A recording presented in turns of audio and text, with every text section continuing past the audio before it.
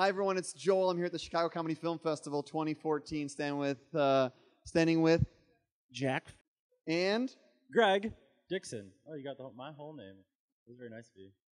thought you were going to say birthplace. No big deal. Tell us about, you guys have an awesome short, you guys have a web series right now. A web series called Couch Surfers.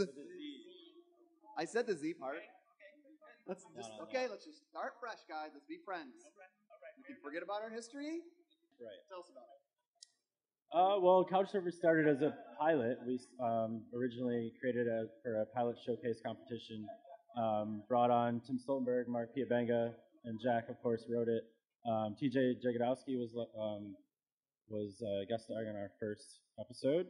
And from there, we had a lot of fun. It was relatively cheap to make, so we decided to make 5 more, turning into a 6-episode season. And it was just very interesting to see how the characters in the story evolved. Jack, you wrote it. Yeah. Good job. Thank you very much. Tell us about it. And go. You can hold the mic. Okay. Yeah. Yeah. And the idea was just to get as many these improvisers, these lovely Chicago improvisers, into this project as possible. So I was just trying to think of a mechanism for that, and having a new guest on your couch each time was kind of the idea where we started, and I moved from there. And that was all shot at Greg's wonderful old place. You guys got more to shoot?